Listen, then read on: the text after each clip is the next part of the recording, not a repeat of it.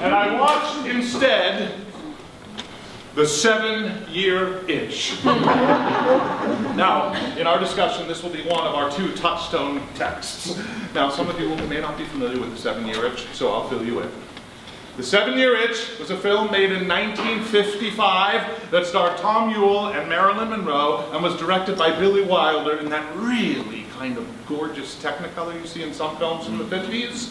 You know, vivid and festive, but not as super saturated as, for example, some 40s musicals that looked a little sickly.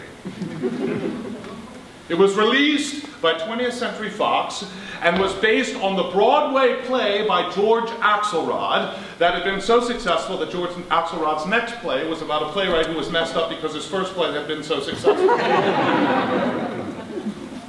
Talk about white people's problems. Anyway, Marilyn Monroe was so criminally underrated, don't you think? By whom, you ask? She's an eternal legend? Well, by me, chiefly. You see, from my earliest childhood, I'd always thought of myself as a serious actor, and acting, I believe, was the stuff, you know, Judi Dench does. So to me, in my youthful pomposity, Marilyn Monroe was not differently talented, but untalented. But in The 7-Year Itch, I recognized that she was colossally and uniquely gifted. Now, I was not the only one to appreciate her talent. Lee Strasberg, the most legendary of all the legendary acting teachers, there's like 3 of those, right? Claimed she was one of only 2 actors of genius he'd ever taught.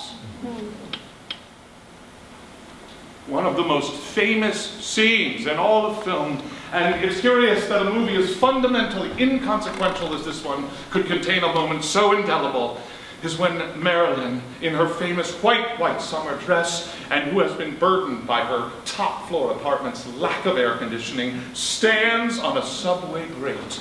And as the train goes by, it sends up a powerful gust of air, a breeze of a sort.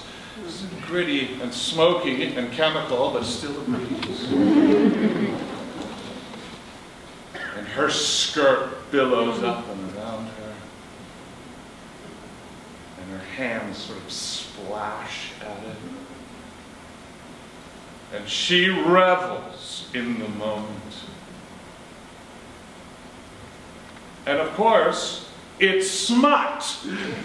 In that way that Hollywood got around the censor by playing text against subtext. Because of course, quite apart from the exposure of her beautiful legs, what the audience is invited to dwell on is where that wind is aimed.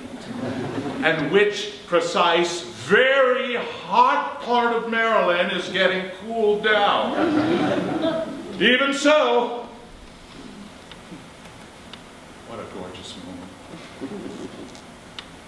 What a lovely, lovely scene.